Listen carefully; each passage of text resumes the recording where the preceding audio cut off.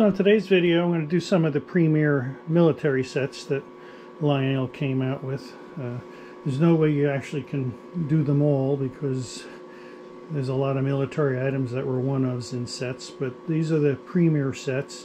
The year is 1959 and Lionel entered the space race, and they started off with a mobile missile launcher. Started off with the U.S. Army number 44, and you could either use the remote track or manually. There's a little lever right here that you could launch the missiles.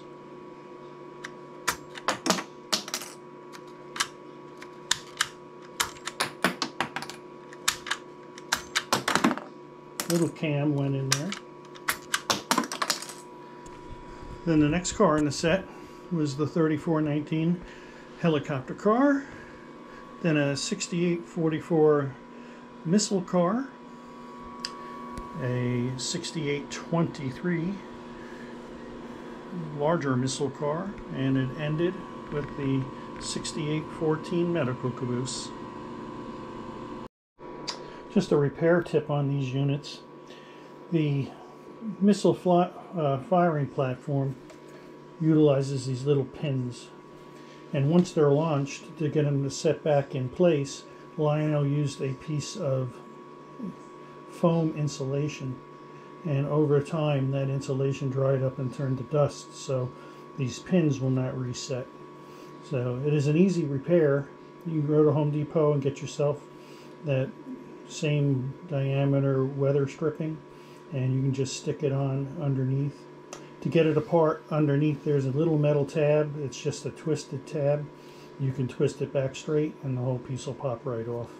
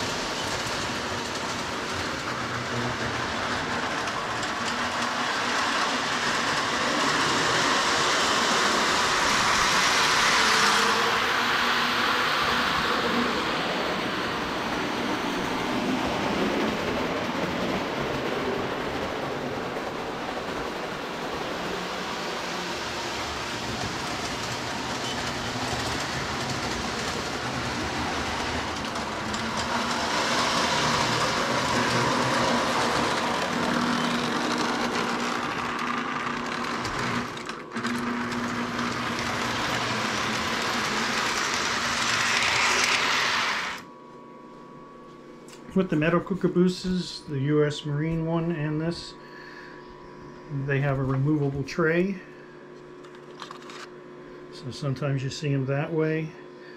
But the tray consisted of the sitting man, 2 removable stretchers, and oxygen tanks.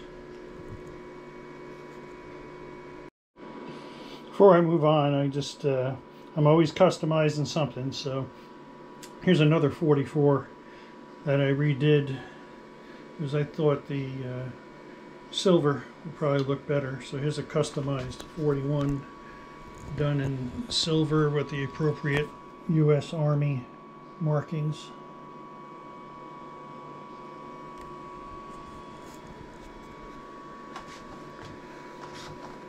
I really didn't like the blue that much. I thought silver would have been a nice option for them.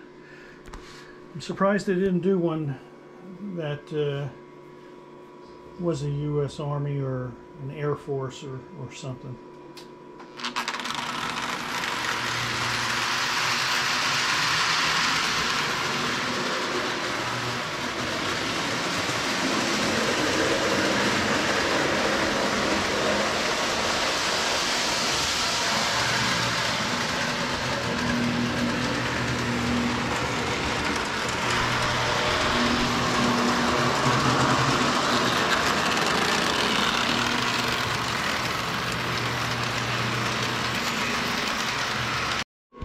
Next up was the 1960 set, which introduced the 45 U.S. Marines.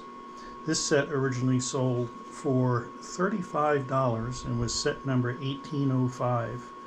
It's known as the Land, Sea, and Air Gift Pack. It was just the cars, no track, and as mentioned, it includes the 45 U.S. Marines,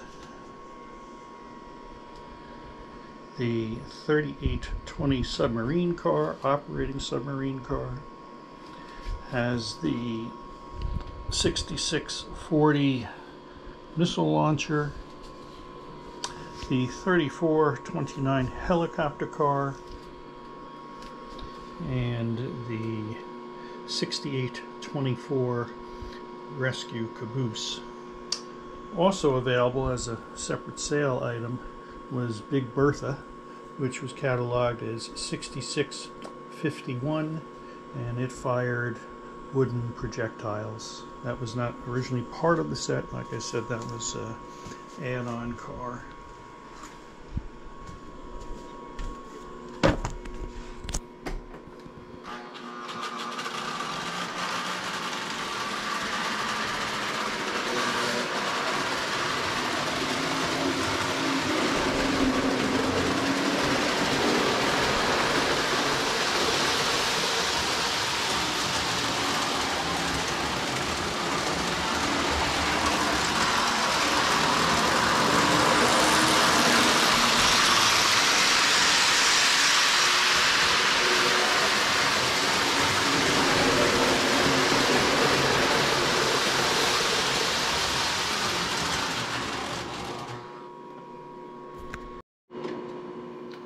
Alright, and for those paying attention, most people think the 45 came with that one set, but in 1961 there was another set headed by the 45 U.S.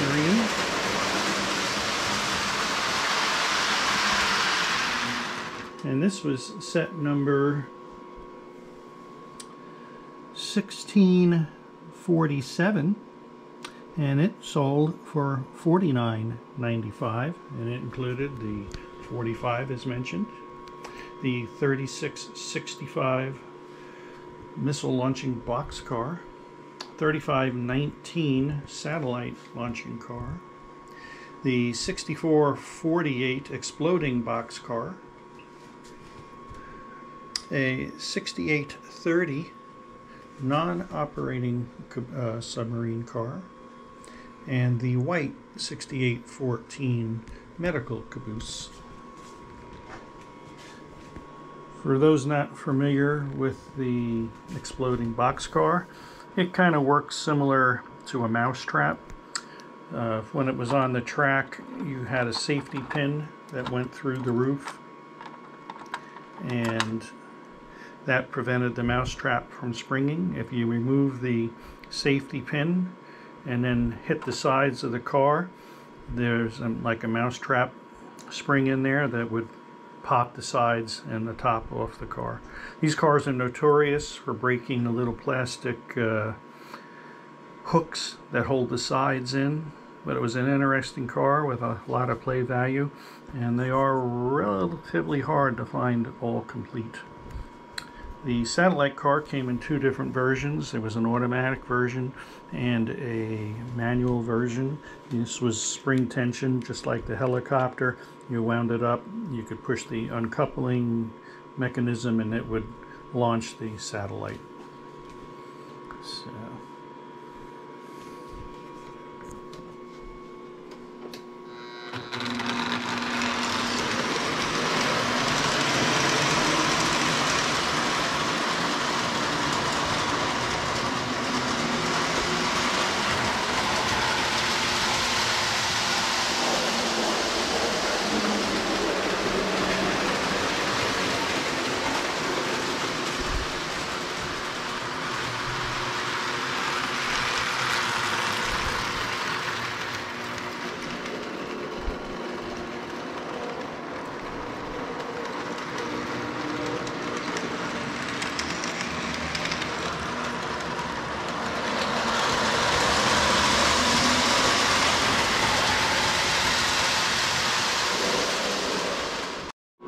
In 1962, the 45 U.S. Marine missile car, engine ended its 3-year run with set number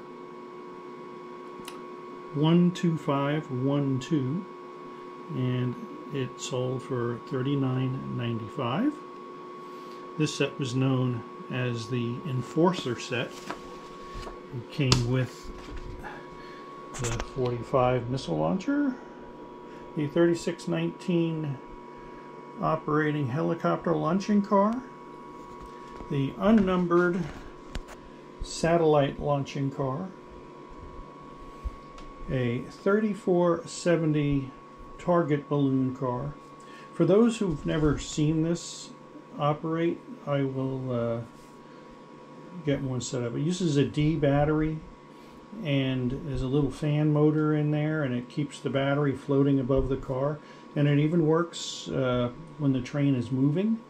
It's a pretty neat effect as long as you don't have any bridges, so I can't use it on this particular track, but I'll do a little demo and at the end of this. The rocket launching car, which you could remotely launch. The rocket capsule would pop off, and the has a parachute inside. Then the final car was a 6017 olive drab caboose. I do not have that. In fact, I do not have. This is the only 6017 caboose I even have. Too much space, and the olive drab one that should have come with this set is extremely hard to find, and along with that comes a premium price.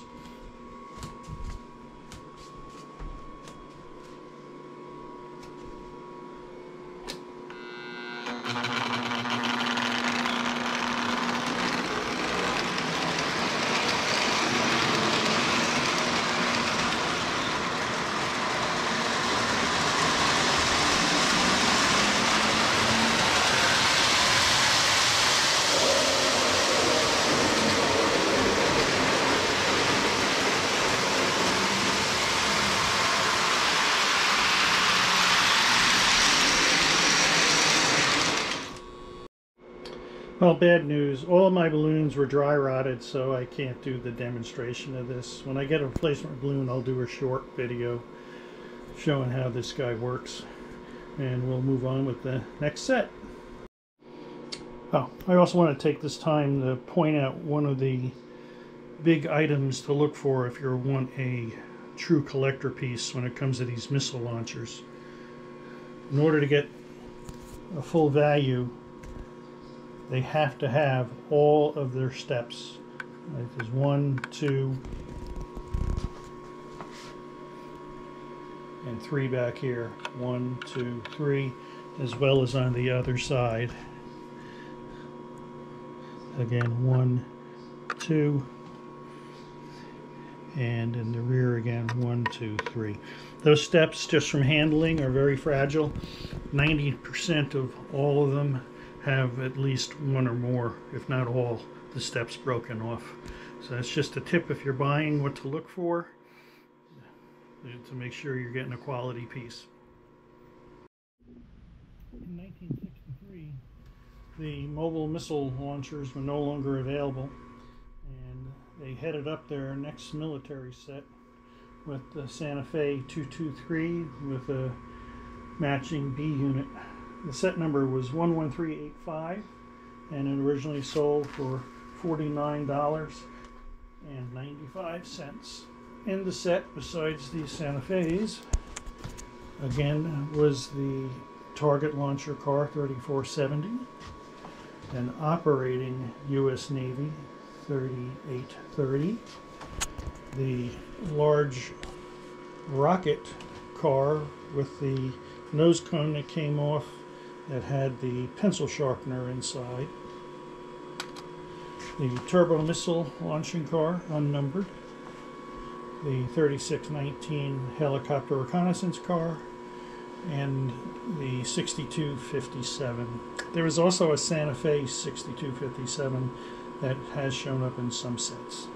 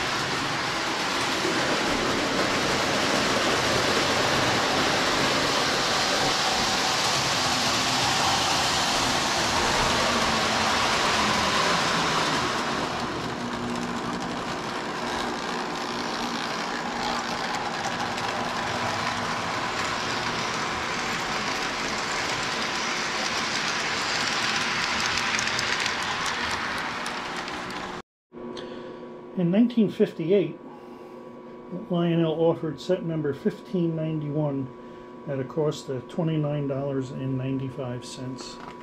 What it included was the 212 Alco, a 6803 carrier car for U.S. Marine Corps vehicles. This one had the tank and the loudspeakers. The 6807 had the duck boat.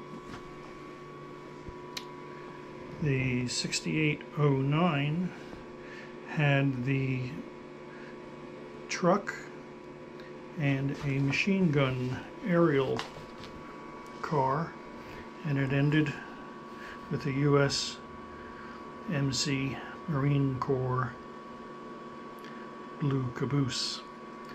Also of the same theme, an available separate sale, and I'm not actually sure which other sets.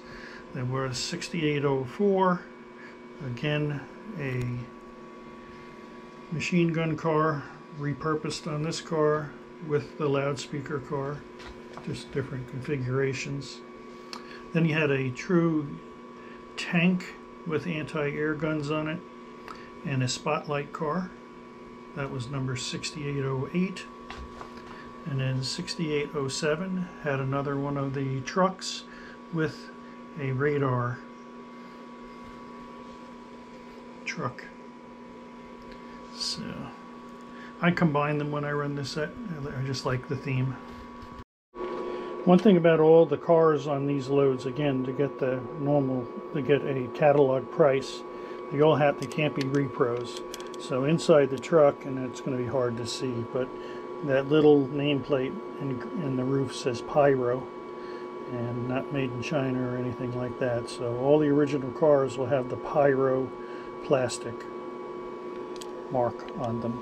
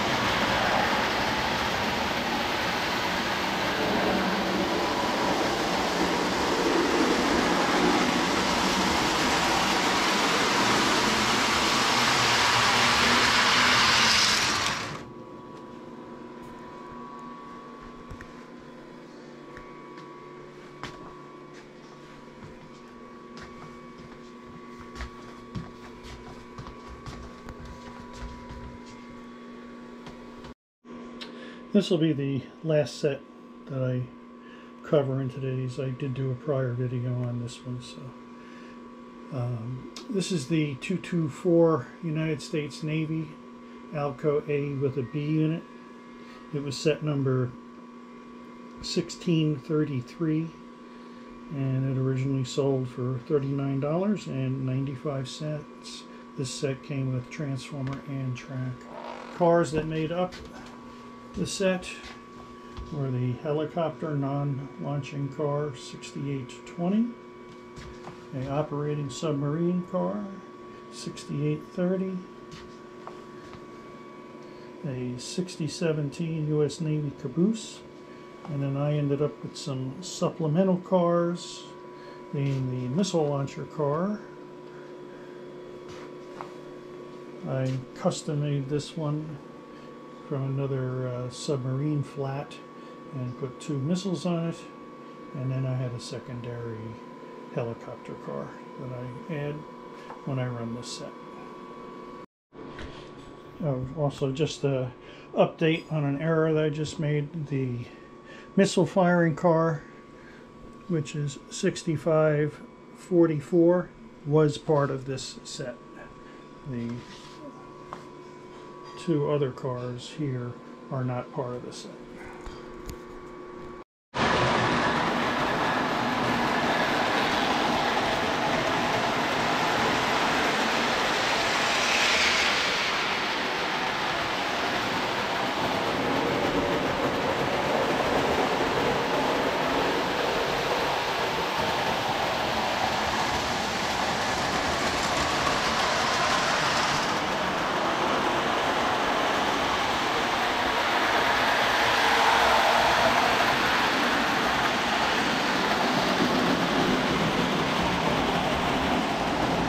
As always, thanks for your interest.